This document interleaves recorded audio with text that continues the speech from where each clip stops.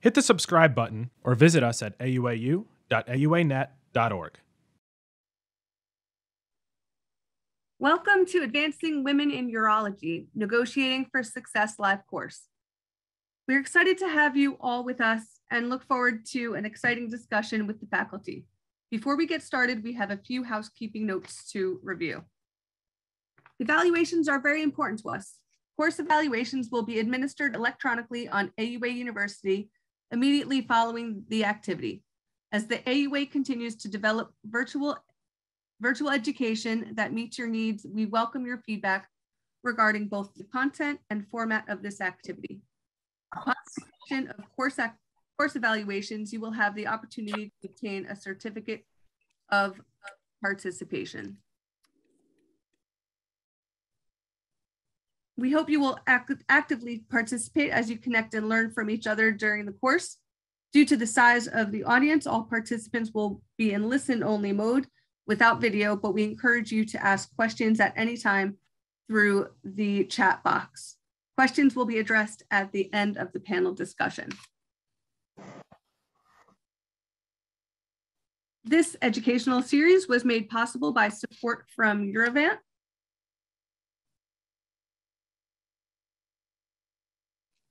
Finally, it's my pleasure to introduce and extend a special thank you to our course director, Dr.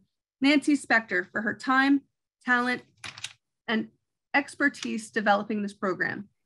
Dr. Spector is a professor of pediatrics and serves at the Drexel University College of Medicine as executive director of the Executive Leadership in Academic Medicine, a national leadership fellowship program for women in academic medicine, dentistry, health, and pharmacy, and as executive director of the executive leadership in the healthcare program for women, leaders in hospital and healthcare systems.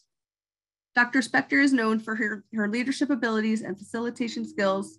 Her contributions to the graduate medical education and academic medicine are in leadership skills development, professional development, gender equity, mentoring and sponsorship, and curriculum development and implementation.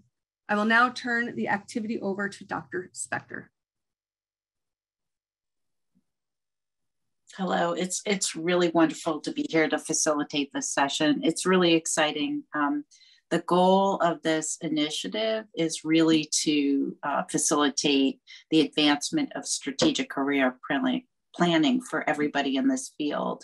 And it is a sort of collaboration between the leaders in AUA as well as other allies across other disciplines to support this effort. And I'm really excited to be here to support also this effort. This topic was based on feedback from the AUA needs assessment survey that was completed by the women-led steering committee of this group, including Dr. Simone Favasilan, who is here with us tonight, and I'm really excited to introduce her in a few minutes. Our learning objectives for today are to really create a framework for thinking about the importance of negotiation and thinking about it strategically from the viewpoint of an individual as well as the institutions that were involved, because negotiation is really important. We need to use this as a tool of critical to move things forward in our as individuals and organizations. And we have to think about the impact that negotiation has for our personal advancement, as well as the advancement of our efforts and organizations to move diversity, equity, and inclusion going forward. Next slide. So with that, I am so incredibly honored to introduce our incredible panel. I'm really lucky to really have had the experience of partnering with many of the people in this group for many years on many different aspects of helping women to advance in their careers. We have some incredible people here. We decided, by the way, to introduce ourselves by our formal names, not our first names. So I will introduce first Dr. Julie Freischlag, who has been a great colleague, a great partner with ELAM, Executive Leadership in Academic Medicine, for many years. I can't speak more highly of her as being a champion of women in every aspect of academic medicine, and in particular for advancing women in surgery and the disciplines that accompany general surgery, all the surgery subspecialties. I've heard nothing but amazing things from her mentees, and I've had nothing but amazing experiences with her. She currently is the Chief Executive Officer of Atrium Health Wake Forest Baptist, and just recently was the Dean of Wake Forest, and has really excitedly appointed another woman as Dean in her role to replace her, and has a long track record of supporting women into high-level leadership positions. She is the ultimate, in my mind, role model for us as women in supporting women, sponsoring women, advancing our diversity efforts across our field. Next, we have Dr. Kim Templeton, who I also have to say is an amazing champion. She is from the field of orthopedic surgery, so a field where there are very few women leaders. She is currently the vice chair of orthopedic surgery and has many other leadership roles at the University of Kansas Medical Center and has a dean's role there. And I have to say, I have been really in awe of her as she has championed supporting women from medical school on through the pathway to advancement into thinking about careers in orthopedic surgery and other surgery subspecialties, as well as how to advance into academic medicine. And then newest into my professional sphere is Dr. Simone Thavasalan, who is a core to this group, who has been a champion for all the efforts here. She's an associate professor of surgery at Brown University and has leadership positions not only in the medical school, but at Rhode Island Hospital, in many, many of the specialty organizations that are associated with your field. Her bio is really impressive. I've been so impressed by her depth of knowledge of the issues that are affecting the field of your field, and I'm really excited to be here to introduce her. Good evening, everyone. I'm thrilled to be here. Thank you, Dr. Spector. I'm going to provide a brief overview on the needs assessment that Dr. Spector referenced. Back in the spring of 2022, the AUA developed a steering committee comprised of 10 women urologists at various stages of their career, of which I was a member. The steering committee was established in order to help the AUA develop a platform for women in urology to elevate awareness and provide content that focuses on career tips, career advancement, and education for women. And part of the steering committee's role was to provide oversight and expertise into the development of a needs assessment survey that the AUA administered online in August of 2022. This was sent to over 3,000 women urologists in the US, and around 450 responded, for a response rate around 15%. And the needs assessment survey results helped identify current needs and gaps for education and training of women in urology. It also helped identify areas of needs specific to those who are in early career and mid-career, as well as those who are advanced practice providers.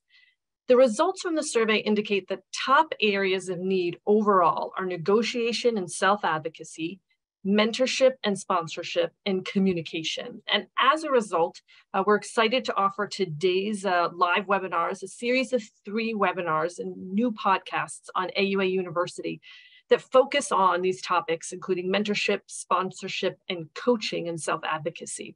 We hope today's discussion with myself and these esteemed colleagues in our parallel surgical subspecialty fields will offer new insight and tangible strategies that we can all apply and be used in our everyday, both big and little negotiations.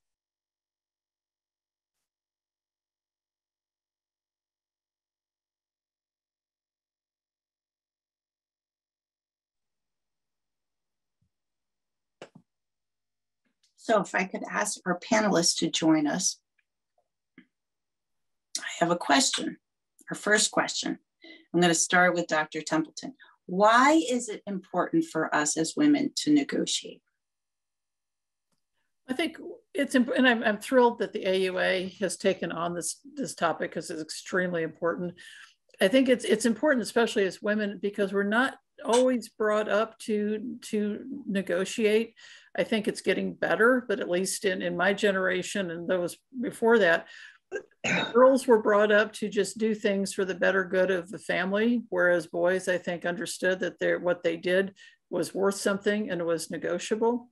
And I think we really need to get away from that frame of reference and work with women to understand that their knowledge and their talents are important and it's worth negotiating for. So it's negotiation for women is critical if we're going to maximize our potential in medicine, if we're going to continue to rise through leadership positions and get more women into those leadership positions.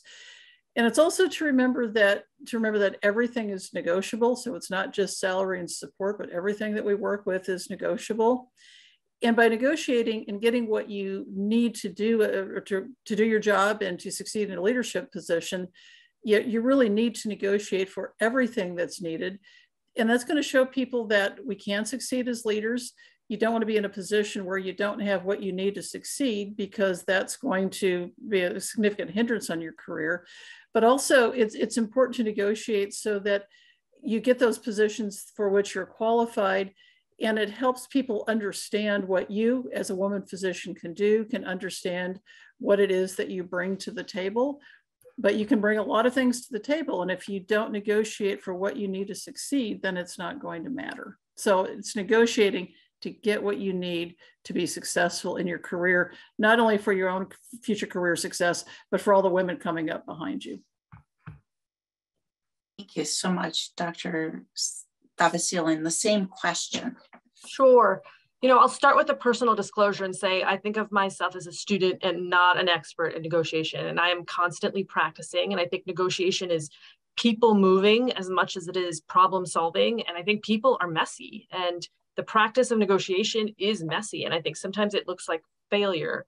And I think the underlying feeling there is this fear or discomfort with negotiation, because I think, it feels like risk taking. And I think from a socialization point of view, we're socialized to minimize risk taking. But apart from that gender specific difference, I think you have this sense of risking the perception of being greedy or pushy or aggressive or assertive in attempting to negotiate. And I think for myself, I really have to reframe my mindset on this and think about and focus on the value, by virtue of that decade long of training and my skills and experience that might bring to a situation or a service line or a program.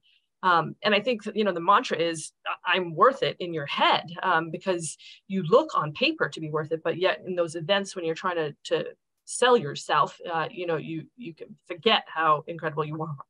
And I think also in the big picture, the disparities that women face in urology and certainly in medicine in terms of initial salary offer, lifetime compensation, access to soft resources, they all compound over time, and they all impact our success, our sustainability, and the impact that the talented women in urology have, to offer the field. So I think clearly it's important. It's just tricky in my experience. Thank you. And Dr. Freshlight, if you could add from a personal perspective why it's important, but also from a institutional standpoint, what is the value to the institution? Sure. And I so identify with what she just said, because my first negotiation for my first job was to ask the two partners how much money they made. And so that I would get that amount. And guys will tell you, you asked a guy how much money he makes, he'll tell you, and so part of that was my negotiation, was to hit in that ballpark. But I didn't think about the other things I needed, certainly call schedules and access to patients and that. But looking at my research portfolio, I didn't really think about that as much. As a leader, I expect you to come in with requests. We call them terms, what you're going to do, especially if it's a leadership position. If it's a partnership position, say joining a group or whatever, there's many things you need to negotiate as far as, call schedule and access to patients. We've seen that in many women surgeons, that they join groups where they're not in a position that they get the best referrals. So coming up with a way that you're the doctor of the week, so you get all those referrals. Or we've seen that women in Kaiser or other institutions where people take regular call and it's not a preferential piece, they tend to get equal referrals for tough cases, interesting cases, where in some academic arenas, like in my field in vascular surgery, women will get more venous referrals versus arterial, and maybe not aortic versus other types of referrals. So looking at how you're going to get your patients, how you're going to get paid, who are your partners, and who's your boss, I think is really important to do that. And then if you're looking at leadership positions, you need to ask a lot of questions about the people you're going to lead. You know, what do they need? Because you're going to be not negotiating just for you, you're going to be negotiating for what your team, whether it's a division or a department. And when I was a department chair at Hopkins for 11 years, I spent a few weeks actually talking to all the division chiefs, to the administrator, figuring out what did everybody need as I put into my package. So being inquisitive, being questioning. And as a leader, I expect you not to take the deal, that you would have opportunity, first looking at how to be successful. And I would probably save your personal things, such as salary or whatever. Most of us are offering appropriate salaries these days because we use many different institutions or services to do that. But getting the job you want and then getting the salary you want is probably second. Thank you so much. And you started to drill down into this question, but what else should we think about negotiating for? And I think we're thinking about new positions and new opportunities, but you could expand this idea, Dr. Thabas-Selin, like what should we be negotiating for? Not only when we're transitioning into a new job, but at our annual performance reviews or our check-ins with our leaders. Yeah, you know, I think the list is long, and that first top line list and the obvious is salary. But then when you move on from that, you're thinking about paid time off, you're thinking about parental leave, you're thinking about RVU accommodations for lactation time during the transition for parental leave and back to work. You're thinking about CME time, CME funding. You're thinking about soft resources that, you know, might not come up, like OR block time, and who controls that? Who is your scheduler? We all know that the front desk that runs the machine of the system, the wheels can be greased in one direction or another. And so office space, office staff, computers, do you get a nurse? Do you get an MA? Who are you sharing that with? What level of experience do they have? To say nothing of OR equipment, scribes, chart prep. And then I think in terms of benefits, you know, you're kind of used to the standard package of health insurance, disability, life insurance. And I think the other things that strike me are the issue of retirement, moving expenses, signing bonuses, loan forgiveness, tuition reimbursement, if you're thinking about maybe another degree to build your leadership, you know, CV down the line. All worth asking for, or at least bringing up and having a discussion about. The worst they say is no, but you're on the radar asking. And then I think a few other things, you know, in transition, we speak about non-competes. If things don't work out, where is your next move and landing site, kind of termination notices, what's the entry point to partnership? What does that highway look like to get on and maybe even get off, or stepping stones? So I think there's a lot to be negotiated for in addition to that salary piece of it. Wow, that's quite a list and impressive. And I'm going to ask a follow-up question, maybe in a minute, maybe to Dr. Templeton and Dr. Freischlag. How can you figure out, like, what is that list? Where is it? And who's going to help you figure out what you should be asking for?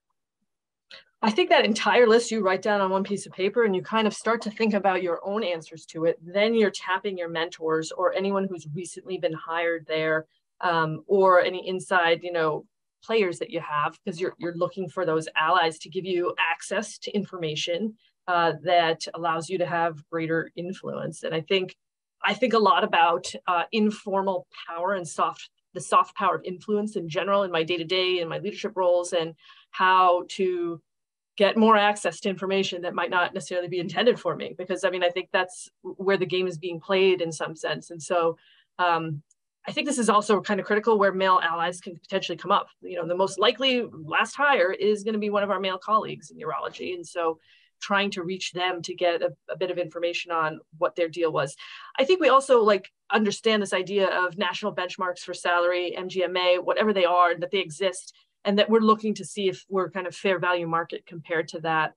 And I think that makes a lot of reasonable sense. And I think most people who are in business are probably going to come up with an area, a ballpark that makes sense, but it's all the other little perks that, you know, that are being negotiated on the side if others are asking about it that we may not ask. And things like RVU accommodation, I think is one of those. Like you're planning probably some sort of parental leave, and how's that going to affect you? How can you prevent it from worsening your outcome, or at least maintaining stability?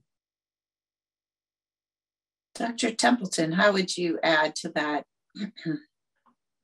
I think those are all great points. And I know what I always tell people is that everything is negotiable. So anything that you want to think far beyond salaries, Dr. Thalassian just mentioned. But I think it's also important to ask about things such as potential leadership roles. Will you get the necessary mentorship and sponsorship to achieve those? Because although you're looking at MGMA benchmarks, there are also some leadership positions or medical directorships that are also compensated. So when you look at the compensation that your male colleagues are receiving, you may only be seeing what the salary is for their position, not all of the other positions that they may hold that can be compensated. And I think that's where women tend to have some issues when we're looking solely at income, is that it's not just what you're getting paid for your day job, but what you're getting paid for all of the leadership positions that you may hold, which, as we know, are primarily held by men. So I think during the negotiation, it's finding out what all of the other things are that the men may have access to, what the potential leadership opportunities are. Is there compensation for those? Will you receive the necessary mentorship and sponsorship to achieve those? Are they open to having women in those positions? And as you go along that path, what are the opportunities for coaching? Will your department also help pay for coaching that you would need to progress up the career path? Wonderful. And Dr. Freischlag, how would you add to that? Yeah, those are really great points. So I came out of training in the 80s. So my first job, I had no block time for 2 years. So I did all my operations between 3 p.m. and midnight. That's just what it was. It was a tough thing. That's what you did. Got to know the trauma surgeons really well, because that's when I did my cases.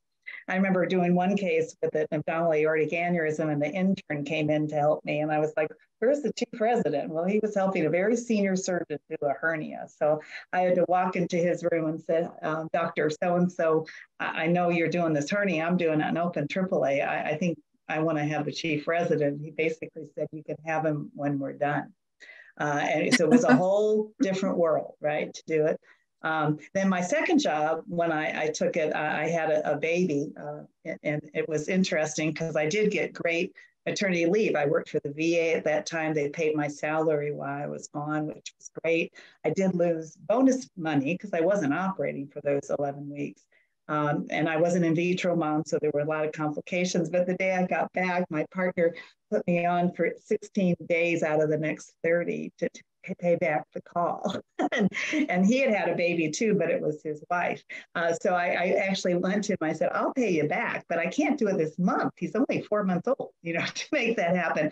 And he was a little brain dead. So we've come a long way from that, where you had this, but I was the only woman on faculty at my first 2 jobs, and only one of 2 women on my third job. So I think we have gotten policies and put them in. I know as a dean, and we have maternity policies. We did not have them at Wake when I showed up. We did not have them at Hopkins when I showed up. So having those opportunities there so you can take care of you and your family is really important. But I do think when you look at where salaries have a disparity, is just what Dr. Templeton said. It's where men will negotiate, $15,000, $30,000, $50,000 to do a leadership position. They'll actually put themselves in spaces where they can support themselves off the grid of RVUs. And now that we're really hitting struggles with margins and trying to figure out how to make ends meet, those kind of things are really important. The thing I'll tell you though, is you go looking for those, make sure you want to do it. Because part of it is you want to make sure you get a leadership position you enjoy, whether it's teaching or research or administration. And maybe it's a stepping stone to the next thing you want to do. And that's why it's so important when you come to a new institution, is to ask for some allies, some sponsors, a team. I know with our new chairs, we give them a team of chairs to help them do that. So that they actually get to know the culture as quick as possible so they can be successful. And I'll tell you, if you really want me to give you everything you want, at the end of all your negotiation where you ask for your time off and making sure you have block time and that you've got adequate access to patients and all that, if you look at me and say, so Dr. Freischlag, there must be one or two things you'd like me to do for you. If you say that to me, oh my God, you're in. I always have a whole list to do that. So if you do one or two for me that I actually can either pay you for, reward you, or only ask you, I actually tell my people, I only ask you to do important things, not things that aren't going to make you strive. If you do that, one, I'll hire you. And two, I'll always remember that if I need something done, I'll go looking for you, especially if it's something very important. So I think having that at the end where you think a little bit about the boss, what do I need you to do in that department? And what could I use you in a leadership position? That will get you to the next step too. I love that.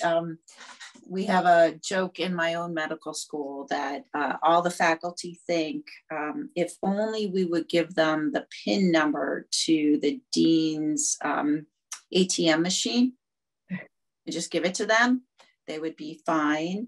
And because they could get the money themselves, because that's what they're asking for. And I always counsel all my faculty and my mentees to say, when you're speaking to your leaders, say, how can you help?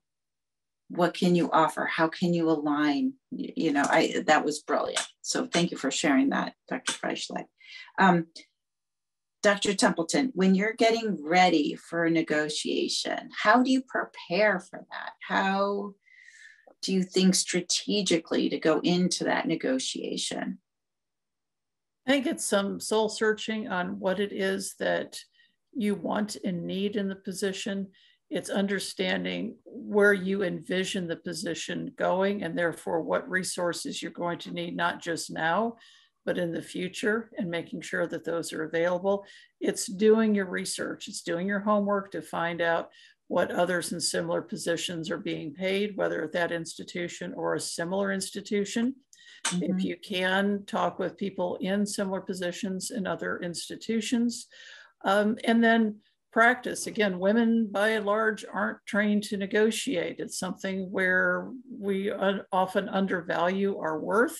And we feel guilty when we think we need, or we should ask, and we do ask for what we're worth, and we always undersell ourselves. So I would also recommend practicing with friends, colleagues, people with whom you did your residency or fellowship. Don't just, you need some sort of rehearsal so that you feel comfortable with it, because at least from my own experience, you may go in knowing what it is you're worth and what you want. As soon as you start getting a little bit of pushback, then I start retreating. It's like, well, maybe I'm not worth that much. So it's envisioning what the negotiation is going to look like. Practice with someone and practice really sticking to your guns in what it is that you want, but also understanding that the institution, especially with their current economy, may not be able to give you the financial compensation that you're looking for. So what are you willing to trade for that? So if they are not able to afford this salary that you're looking for, well, then does that translate to more time off or more OR time? Or what is it that is valuable to you that maybe won't cost them additional money? Thank you. Dr. Thavasalan, you shared a really extensive list of items to consider in that whole composite of things beyond salary to negotiate. Where did you acquire that list? Where does that list exist? Where do you get counsel over what of those things should you add to your list? How do you do that? Yeah, I think you start with, I think, your mentors and your close colleagues to develop that list. I think you're then you're doing a little bit of research, including on the internet, including looking at business, including asking your colleagues outside of medicine and in the so-called real world. Well, what does your contract negotiation process look like? Let me get a little bit of information outside this bubble. That's where things like kind of termination practices or non-compete or like benefits, which all seem standard, but potentially have the ability to be individualized, I think come up.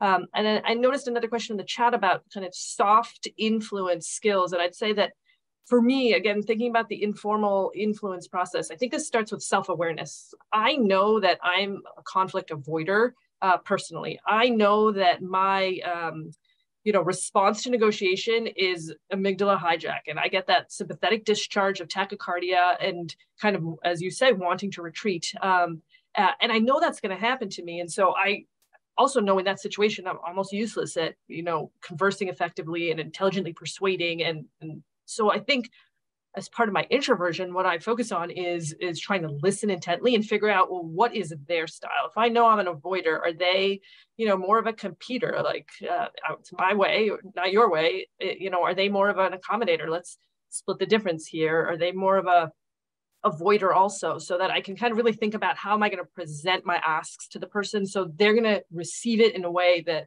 meets where they're at. And so part of it, I think, is knowing yourself, what type of, what's your approach? And I say conflict because I think of negotiation as a conflict. I think you could take a better view of it and say, it's a dance or a dialogue. But I think that obviously shows you a little bit of my bias in terms of how I experience it or feel it. And I think it's also occurring longitudinally. It's not just one conversation. I'm in negotiations over so many things with nursing staff, with leadership, with asking for, increasing FTE for my service line. They're conversely in negotiation with me about all these kinds of things as well. So I think knowing yourself is where I start, and then reading and preparing. So I think you lean on your mentors, then you do your research. Dr. Freischlag, how would you add to that? Yeah. Well, the first time I figured out how to negotiate was ELAM. So I took ELAM, the second year, and I was getting ready to negotiate my division chief job at UCLA in vascular. And I sat with 3 or 4 women at ELAM and went through lists of what I needed. And it was a small division, 7 or 8 people, but I ran an outpatient clinic, which was new to me. I had a donor, which was new to me. And I tell you, those other women really helped me figure out my negotiation skills as I went to get that job. And again, looking at what I needed to be successful as we went forward. Dr. Templeton mentioned a coach. And actually, when I showed up at UCLA, a coach walked into my office, Dick Kilberg, and said, you needed a coach. And I was in the generation that there weren't any women's sports teams. So I was a swimmer. I thought, I don't play volleyball. And he goes, no, you need a coach. And so Dick spent a lot of time with me rehearsing, just like Dr. Palisalen said. He had me practice how to fire someone. He had me practice how to deal with a narcissist. He had me practice what kind of thing, and he was right. So if you do that practice, you'll know exactly what they'll say back to you. And so you actually can practice, or if you get the answer you don't want, that you are able to say, okay, I hear what you say. I'll need to think about that a bit and see how important that is at the spectrum of what I need to be successful for you. Because actually I'm here to be successful for you, not only for me to make that happen. So I've used coaches all throughout my career. I'm using one right now as sort of transitioning into a new role. We just partner with another big health system. So I'm trying to figure out how do you be a chief academic officer over 6 states. That's what I'm working on these days. So having someone that pays attention to that and can help you learn that is really important. I do think knowing yourself is really important. I'm a big extrovert, but I also tend not to go negotiate. Most for me, I tend to go after what I need in the system to make it happen, assuming you're going to pay me well. And I tell you now, we're much better about that. But as far as perks and promotions and looking at that, it's going to be a hard time the next few years getting salaries. We're all struggling about hiring anyone. I worry about our graduates this year. Are there going to be jobs? Are there going to be ORs that could be staffed so you can do something, or do you have to go to an OR that's like 5 miles away in a barn because I can't put you in the main hospital anymore, so we're all over the place. I moved all my urology down to Lexington. It's a small town 30 miles from us, and it's great. They have great big ORs, but they refused to go till COVID hit. Now they're filling that whole hospital up. The good news is they still have a faculty lounge and they feed them lunch every day, but they have to drive 30 miles to do it, and it's working out well. But I think it's going to be a little tough as you go forward. You really need to focus on what you're going to be able to do, maybe not this year or next year, but what does this look like in 3 to 5 years to make that happen. But coaching is really helpful. I've done it on and off all my time. It's an hour of your own life that you get to talk to them. If you get involved with ELAM, you actually get a small group. And I know many of my women who have been in ELAM will call one of those people from their small group or a leadership group and have a great conversation with that. Because if you do talk to someone who just cares about your happiness and success, and they don't have to pay for it. Okay, so they don't have to pay you. They don't have to make it happen. Those kind of people are just priceless. And I do that a lot. I probably spend probably 5 to 8 hours a month doing online or virtual mentoring of women surgeons across the country, listening to their deal. And just recently, I had a young woman who didn't want to negotiate at all with a salary that was really 40% of what she should make. And they really needed her. So we sat there and practiced. She'd come from there. They loved her. I said, so you need to practice saying this number. This is the salary you have to have. So we practiced and practiced, and she got it. So I think coming up with someone that can help you do that is really important to do it. But it is going to be a tough business right now. And I think a lot of it is going to be resting on what you think not only you could accomplish this year and next year, but what is your 5-year plan with this job? Because it's going to take us 3 to 5 years to get to a place where I think we're in balance. So if you will forgive me, I'm going to switch to first names because I feel like I know you so well. So I'm going to add, no, this is like a conversation. Julie, you add so many levels of amazing advocacy and sponsorship in what you just shared.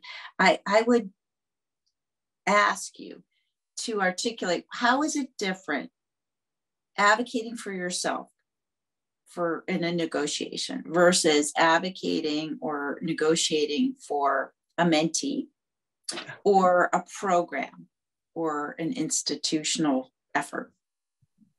I think it depends on your personality. And I think Simone said it well.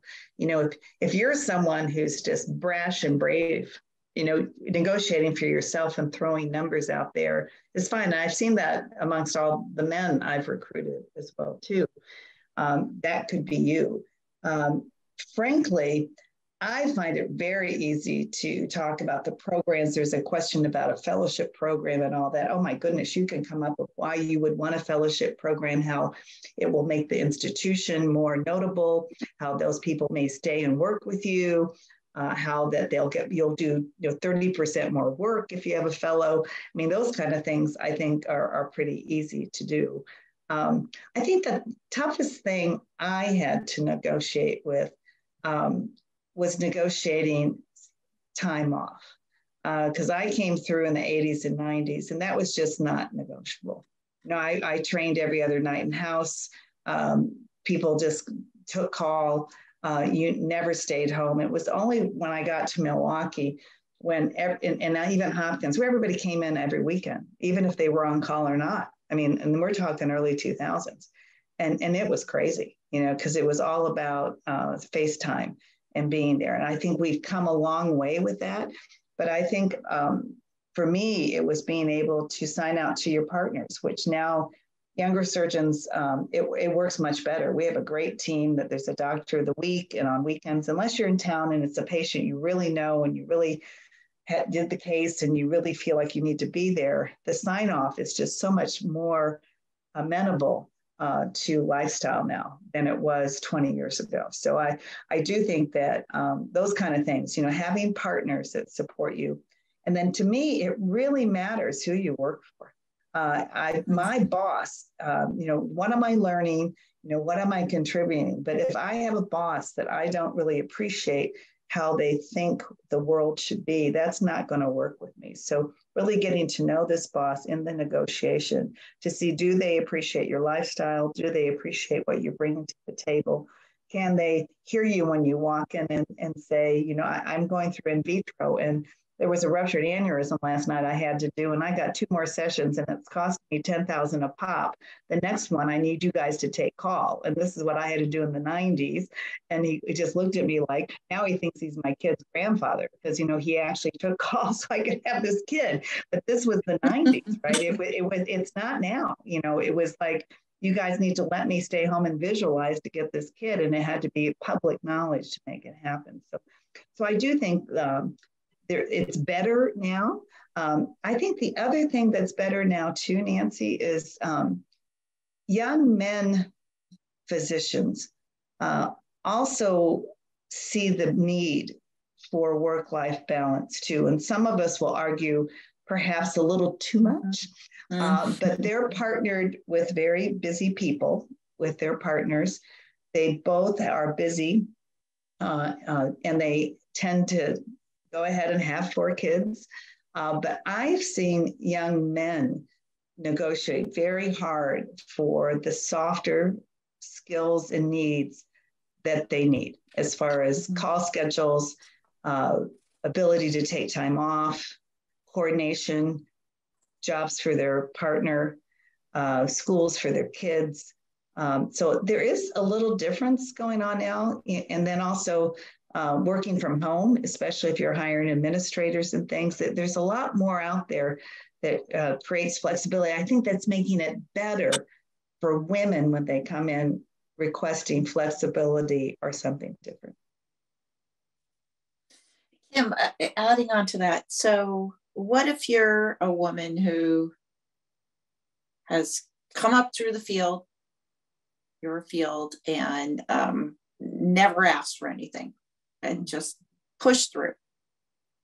What are the downsides of that woman not asking for something in the negotiation going forward? What are the downsides to the field, to the institution, to the department?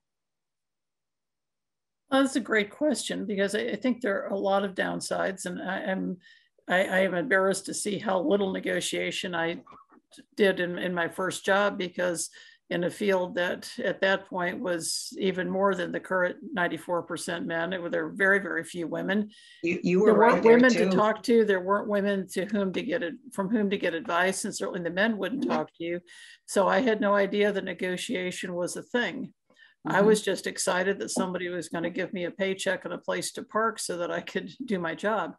But in hindsight, what you see, some of the downsides is that, first of all, your salary starts off lower if you don't negotiate, which means that even if you have salary increases, you never still quite catch up with the men.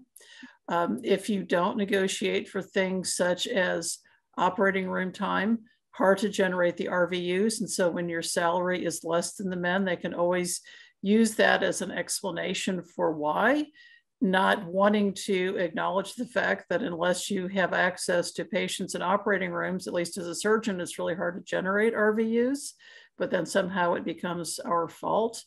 Not negotiating for things such as, again, coaching or access to mentoring or sponsorship, or what are the leadership opportunities. Negotiating for committee structure and when committees meet. Can you be on a committee, but can we alter maybe the time that the department committee meets so I can actually be there and participate in some of the decision making? And so unless you're engaged in that, your career never really quite catches up. You can try. I'm trying to get caught up on all this, but if you don't start, you can catch up, but it's a lot more difficult than if you start early.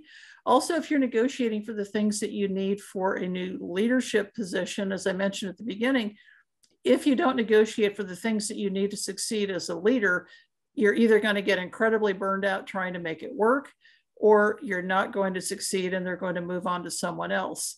not only is that a huge deterrent to your own career because you're, I think, going to be seen by other institutions as damaged goods because you had a leadership position and you couldn't cut it, even though it's not your fault because you didn't have the resources that you need. But also, I think it damages the future to some degree for women in leadership, because at least in my experience, if a leader fails, if it's a woman, it's because women can't lead, and if it's a man, it's a personal failing. And so you may have a man who fails in a leadership position, frequently followed by another man. If you have a woman who fails in a leadership position, you're going to be really hard pressed to get another woman in either that leadership position or others. So I think by not negotiating, not getting what you need, it not only impacts your career, but it also impacts the careers of women who either your colleagues or coming up behind you in younger generations. Thank you. Ramon, how would you add to that? Yeah, the question in this chat about what's a good way to start the conversation, I think, I said I'm a student, not an expert here. So, the books that I have read, for example, I think Chris Voss's Never Split the Difference is super useful here. And he has kind of my two take homes from that book. Number one, is tactical empathy. When you're having conversations with people about asking for things, you're trying to get them to be kind of open to your influence so that they can solve a problem you have, the art of them solving the issue that you have. And I think ultimately you're trying to get them into a space where you can have them say, that's right. Not you're right, but that's right. You understand me, so that they can then be open to what you have to say, be it this is how I'm going to make you money, or this is how I'm going to be successful in my position. And so he uses the term tactical empathy, and I think it makes a lot of sense. You want people to be receptive to what you're asking for, so you have to get them into a place of saying you're right, which starts by listening to them.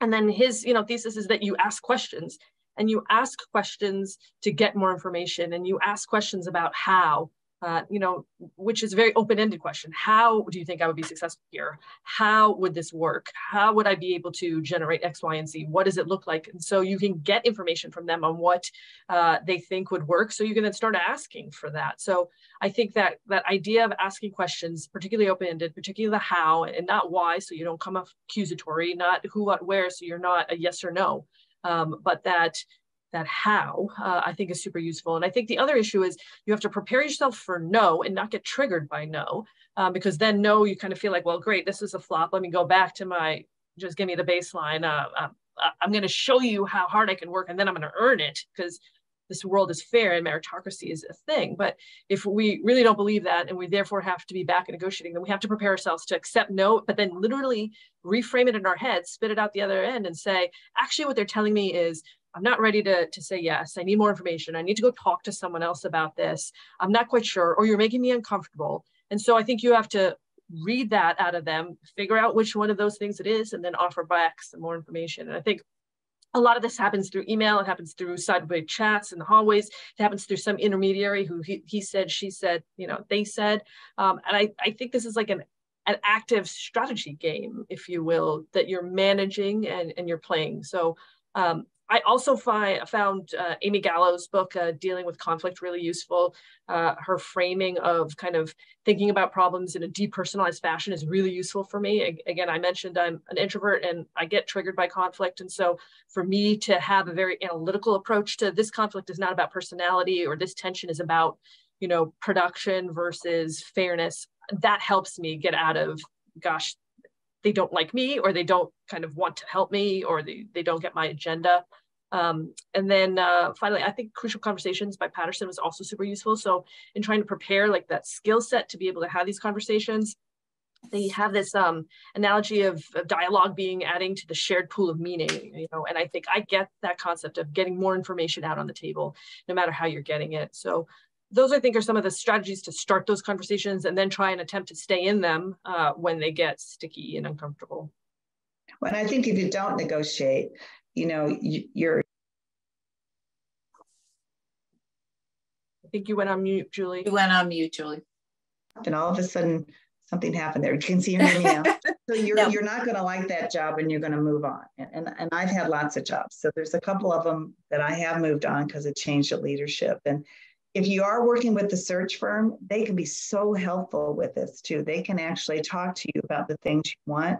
And the other thing that COVID-19 has done for us all, we do a lot of virtual interviews in first and second rounds now that you can put things on a document and send me a term sheet that I can actually look at and tell you, okay, this is good, this is good. You know, no, I can't buy your house. You know, I can't do that. Okay, so there's certain things I can do and certain not. So that actually puts it out on the table. But all those people can help you do that. But if you don't negotiate and don't feel like you can get there, I really do think you will change. And if it's not a leadership position, there were some questions about who do you ask? I mean, if you're coming to join a group and have a division chief, you know, really have good conversations with them to make that happen and make sure you understand what you need to be successful. And there are lots of things you can learn about that. And then there needs to be a little bit of trust. I mean, so when you decide to come work for me, you've got to trust me a little bit that if something happens, like when I went to Hopkins and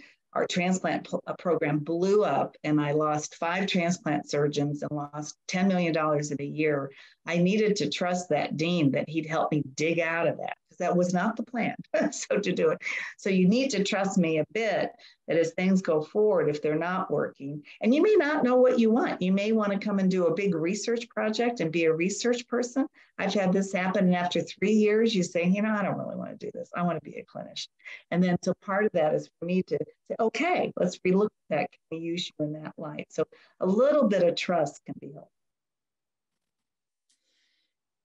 From your perspective, Julie, are there differences in how people from different disciplines negotiate?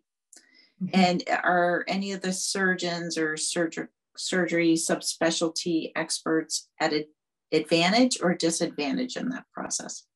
Yeah, that's a really good question, because I've hired about 15 chairs, so all across the spectrum of what they do, and some big time researchers, some big time clinicians, you know, other educators to do that.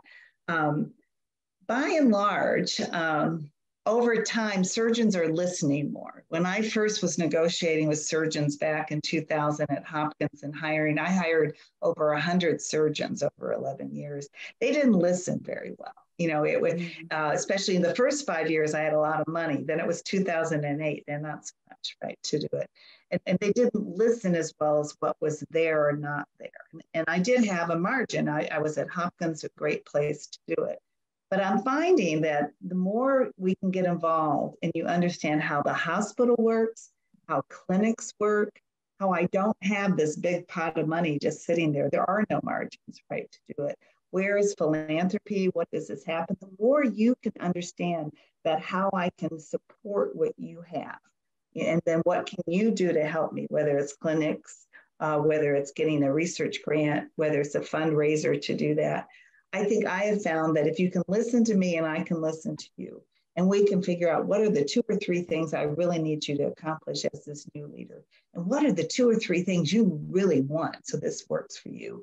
If we can get those 6 things on the table, then maybe the other 6 are we can think about. But if you can get those core things that you really feel good, that you're going to trust me to get you to that next level, I think that's been more helpful. But I've had some very demanding pathologists, you know, I've had some very loud pediatricians, you know, so it's not necessarily, and I've hired, as you know, Nancy, half my chairs are women. And so I've hired lots of women, and partly is being able to trust me to have that conversation, that we're going to be fair. And then I also use outside Sullivan Cotter and others to make sure the salaries are right. We make sure we benchmark everything. We know we're doing that well. We know we're putting it into a package. I've got 3 or 4 people looking at this. So this isn't a backroom deal. So they should be benchmarking all of this for you. So I guess we were running out of time, but Kim and Simone, if you were preparing to negotiate with Julie, you're moving to her potentially moving to her institution, what would you do to prepare for that? Where would you get your data from? Who would you enlist in the conversation? You know, I think this starts with a lot of self-reflection, maybe a list and journaling about where do I want to go with my career next? What are the skills that I've accomplished? some of the things I've learned in search committee positions for chairs is that people can take credit for the work that's happening underneath them effectively or not effectively. So I will often take credit for work I've completely owned. And if I haven't completely owned it, well, it's not my outcome to claim. And what I've seen in the process of reading through applications for chairs, for example, is that you can take credit for the work that you are involved in and speak of that outcome and attribute it to yourself. It's very similar to kind of author attribution at the time of manuscript publication and the data suggesting that, you know, women are not going to claim their outcomes to be novel. I think this is the same thing. So you look at your list of all of the accomplishments and the directorships and the leadership roles that you have participated in, you look at those outcomes and you claim them. And so then you have this list of skills that you're bringing to the table. I think that's the place to start. And then access to MGM data and things like that. You know, I'm always on the internet Googling this stuff, looking for bootleg copies of all of it. To be frank and honest, that, you know, that's how I try and figure out where we're at. I also work at the VA where we have access to a government pay table. So I'd be looking at those ranges and trying to get some information on the ground. That's how I would start. And then I think this idea of a run through so that you could prepare yourself and have that conversation and practice ahead of time, so you can kind of practice that executive presence piece of it, that I think is all part, like, sometimes of the performance, but so necessary. That's the piece that I would work on the most, because I know that feels to me like a weak link. I would thoroughly read the job description and what the expectations are, so that you can bring to the table, this is what you're looking for. These are the skills that I bring. These are some of my accomplishments in the past that demonstrate those skills. So based on the job description, I'm exactly what you're looking for. So now let's start discussing not only what I can do for you to help fulfill the roles and responsibilities that you're looking for, but then what I need in return. So I would just make sure that when you're going in, you know exactly what Julie or any other negotiator is looking for in a position, and make sure you highlight how much of a perfect fit you are for the job. So now let's start talking about how I'll be compensated for doing what it is that you say you need to have done. And the only other thing I would add is to call somebody I hired. Look at who I've just hired in leadership positions, send them an email, because they'll know we're looking at you, and talk to them. See how I am treating them. See if I was honest to what I said. Yeah. See if they are happy being in my team. And that actually, I would just do that, just especially if it's another woman leader in my institution, in another woman chair position, call her and talk to her about how she's treated. We have, I think, 1 minute left. I see one question in the chat. How do you think our soft skills can be used as an advantage in negotiation? So our, meaning, I think, women and our soft skills, how can we use that to our advantage? Yeah. I think you need to tell me stories similar to what Simone said, of things you've done with teams and how you've worked with groups and how it's not about you.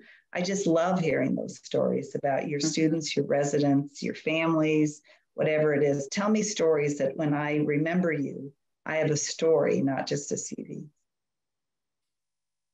I think and I completely agree with that. It helps emphasize what's on your CV. And I think also some of us are, a little bit better at reading people.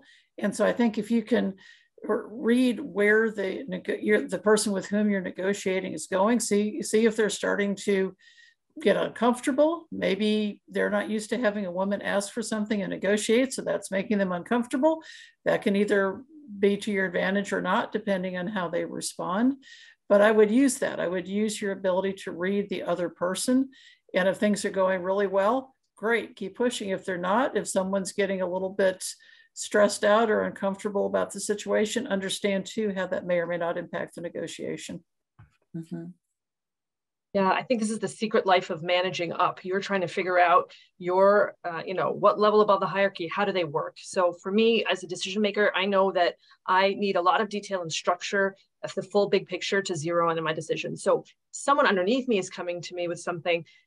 it would behoove them to present with me with as much data as possible. Conversely, I have a current boss ahead of me who's really more of a kind of a thinker. They're going to want a lot of policy type answers. I have another who's really just big picture, no details. They're not going to want 100 data points. They want 3 bullet points and no more. And so I know I need to keep a short brief in an email version, or they're going to ignore everything I have to say in a long prose setup. If they're like a skeptic, the first thing you say, they're always going to be like, no. Then I'm going to lead with something that's like outlandish and then back off a little bit. And so I think reading who you're working with and figuring out, are they a thinker? Are they a skeptic? Are they really a controller? They want all the info, and then give it to them, package it the way they want it. You start with packaging it the way you want it or you think of it, and then you have to reframe it for their view. Yeah, I'm a 3-sentence emailer. If you do more than 3 sentences, I don't read it. And if I answer okay, it means you did really great. If I write you 3 sentences, it means it didn't go so good. So part of it is know your boss. I actually tease that I say in 5 minutes, I can see your soul, right? And women are pretty good at that, where you can sort of figure out who someone is. And if you can manage that, then when I see you on my schedule, I'm delighted to see you and can't wait to talk to you and give you what you want. I do see that there are other questions, but I do see that we're out of time. Well, my suggestion is that we collect those questions and maybe have our panelists respond by email, and we can send those out collectively. They're excellent questions regarding preparation, doing your homework, navigating politics with women. That could be a whole nother seminar. I'm really grateful for all of your time. I know that there are a series of podcasts coming up related to this webinar, and I want to thank everybody from AUA and particularly Simone and all those who invited all of us to be part of this. So thank you so much for your time, and have a great evening, and we will be in touch.